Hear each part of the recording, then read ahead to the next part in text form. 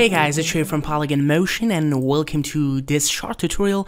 In this tutorial I'm going to talk about how to create a very smooth animation in After Effects by using Graph Editor. So, if you're new to After Effects, if you're a beginner, and I have seen most of the intermediate level people who are using After Effects for 2 or 3 years, they actually don't know too much about Graph Editor. They understand how to use that, but they are not familiar with each details and how to modify that and how to use that. So in this tutorial I'm going to talk about it shortly. Keep in mind guys that Graph Editor is not too easy to work with. So now I'm just going to talk about how to achieve a smooth animation, and I'm not going in depth of Graph Editor. So here I have an example, and if I play this, you can actually see the difference in animation of each circle in here, and all of them has same keyframes, just the same keyframes and same durations, but the thing that makes them different is the keyframe interpolation or using of Graph Editor and the type of your keyframes. So the first one, if I solo this one, it is the normal keyframe mode, the linear, the default mode of keyframe, the default type of keyframes is called linear. It doesn't have any keyframe on the interpolation, it doesn't have any smoothness, and the animation is look very crappy and very rough, very linear. If I play this, you see that it is not looking too good, and you can't use that in a professional scenes, and you can find animations like that in professional motion graphic designs. And the key thing and the trick for creating a smooth animation is to change type of it to smooth. So for example, if I solo another, it is the easy ease keyframes. You see that the icon for this keyframe is different, and it means that it is smoothed out and it is the default type of easy ease. So if I play this, you see that it is a little bit smooth and the animation is a little bit attractive. And the other one in here, the last one, is same with this one, with the previous one, but the key thing is that I have used Graph Editor to tweak it a little bit to make it like this. You see that at the first it is very slow and go very fast at the end, and with this kind of tweaking you can create complex animation with tweaking Graph Editor. So I'm just deleting this one and I'm just starting with this one that we have in here, and I just want to put this to the center. Very good. And now it is our linear. So what I'm going to do in here is just selecting them and right click, keyframe assistant, and easy ease. You see that we have easy ease in and easy ease out.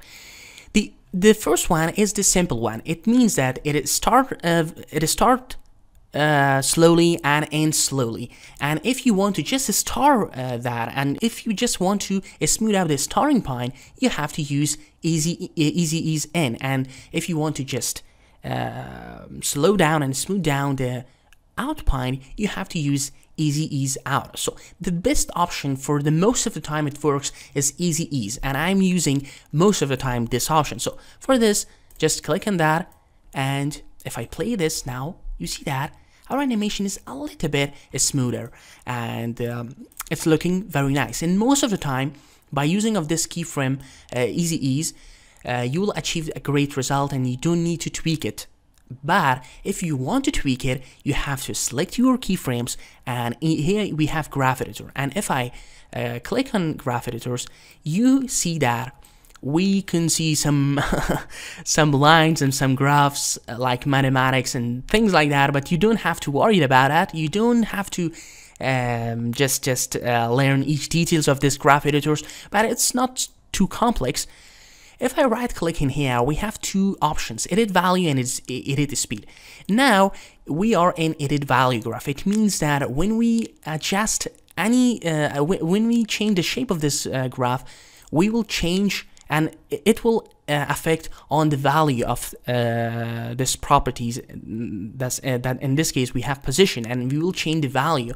And you see that now we don't have any triggers. It means that for the two type parameters that they are locating in one array, you see that we have position X and Y in just one properties. And for the most of the time, edit value graph are not working in this mode. And what you have to do is you have to just right click on positions and separate dimensions. Once I separate dimension, you see that X position is now in separate property and Y position is then separate. So in this case, we just need our X position because it has animation on X position. And if I select this and go to graph editor, now you see that our graphs. And if I select, you see that we have our triggers that we can adjust it. You see that once I change the shape of it, the animation is changing alongside of it. And for this, I'm just clicking that and zoom it like this. So it means this one is the starting point, and it starts like this and changing the value, and this one is your out point. It means that the changing define the changing in value of your parameters. So for this, if I put this like that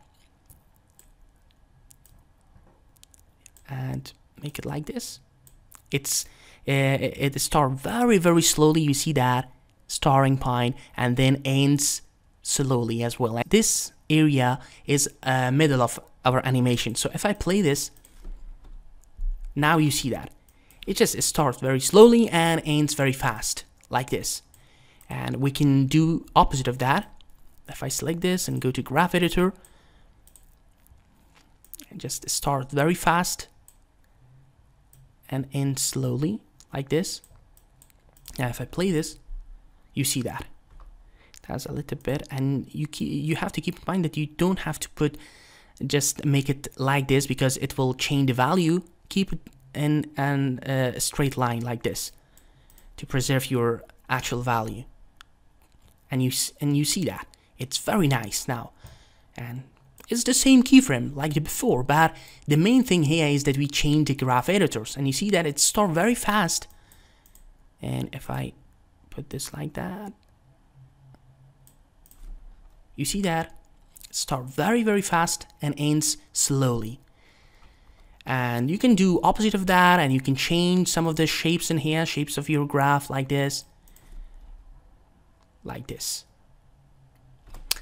So that was from Graph Editor, a short overview, and you don't need to just put too much concentration on Graph Editor. Knowing these tips, knowing these short tricks help you guys to create better animation, better motion in your design project. So that was it. Hope you guys enjoyed from this tutorial, and don't forget to put your comments on the comment section, and subscribe to Polygon Motion channel if you didn't, and don't forget to check out other Polygon Motion tutorials. There's lots of tutorials on motion design and UI and UX design.